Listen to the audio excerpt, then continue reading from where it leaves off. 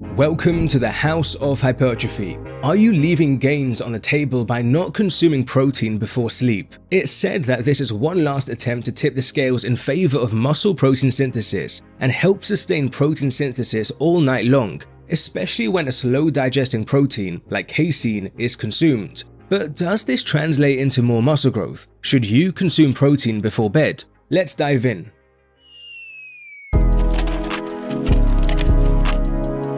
In 2021, a systematic review on the effects of pre-sleep protein was published. There were two main conclusions. Consuming 20 to 40 grams of casein approximately 30 minutes before sleep successfully stimulates protein synthesis in the overnight period in young and elderly men. There is direct evidence, at least in younger men, that pre-sleep protein enhances muscle and strength gains seen from 10 to 12 weeks of training. At face value, this seems like clear proof, but there are some important considerations. The second point is more vital, but firstly, I am skeptical that there's anything special about casein. Virtually all of the studies used casein, but they did not compare it to another protein type. I suspect they just used casein due to convention and the belief that tends to be used in protein marketing, that slow proteins such as casein will elicit gradual and slower elevations in blood amino acid concentrations, so are better suited to consuming before sleep, whereas fast proteins such as whey elicit a fast and high peak in blood amino acid levels, so are suited to any other time.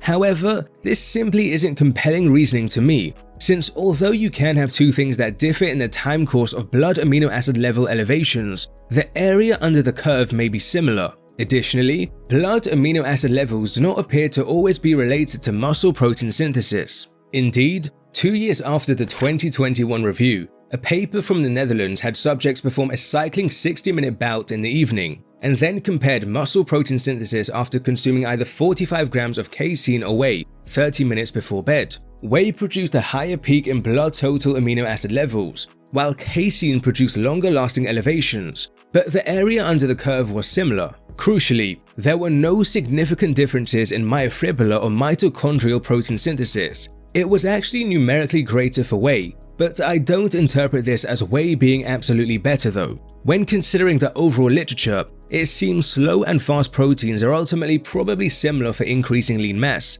and this also includes plant-based proteins.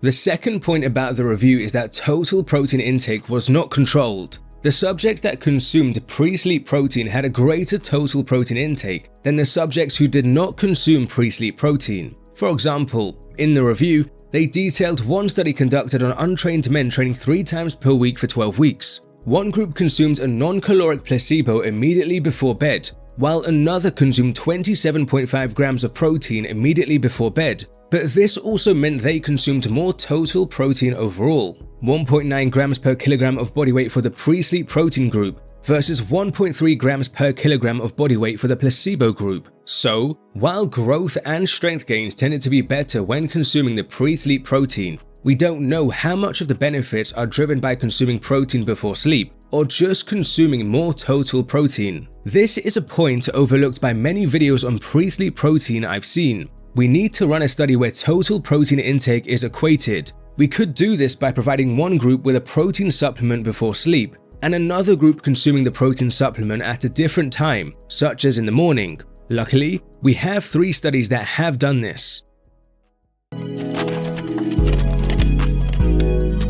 This paper recruited 26 trained individuals. Subjects consumed 54 grams of casein, with one group consuming this before bed and another group in the morning. Daily protein intake was the same and subjects undertook 8 weeks of training. Fat-free mass increased by 1.2 kilograms for the pre-sleep group and 0.4 kilograms for the morning group. However, this was not statistically significant and the sample size was small. We can get large numerical differences between groups due to chance with small sample sizes, and maybe as a sign of that, numerically bench press strength gains favored the group consuming protein in the morning, but again, nothing was statistically significant. Another limitation is that each subject continued training with their own program, so training was not controlled between groups. So this study isn't all that informative by itself. What do the 2 other papers say? The second paper controlled subjects training. They had recreationally active subjects train with this program for 10 weeks.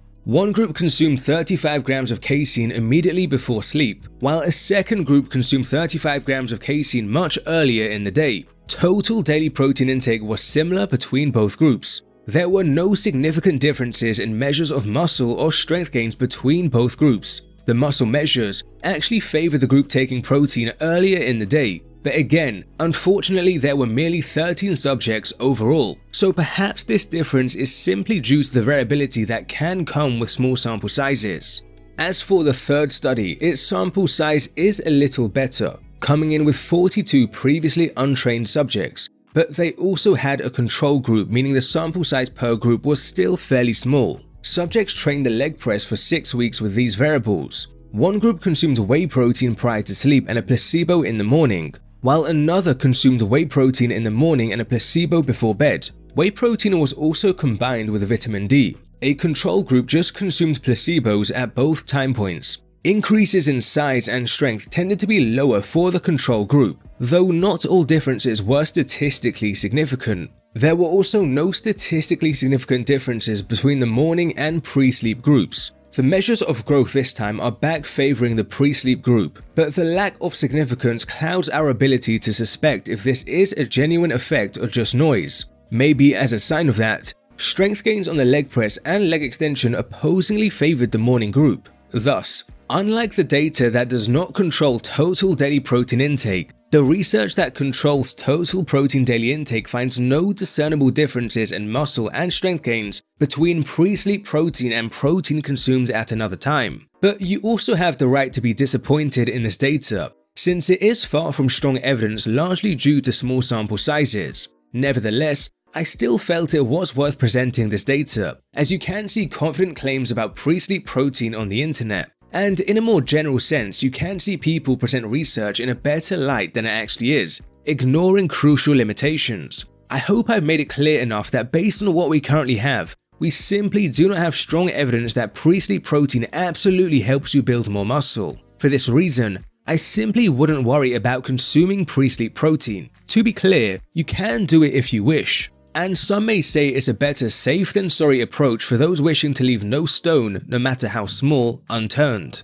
Some are understandably concerned about pre-sleep protein interfering with sleep, but the current evidence I came across failed to show any sleep disruptions from a protein shake in close proximity to sleep. Yet, there may be differences between individuals, and if you're consuming solid protein in combination with a reasonable degree of carbs and fats, we would expect a greater likelihood of sleep disruption. Anyhow, when we look at the overall literature on protein, it is clear that total protein daily intake is by far the most important thing. If there is a benefit to pre-sleep protein that is identified in the future, I am almost certain it will be relatively small or trivial. I'll have an updated video about total daily protein intake in the coming months, so stay tuned.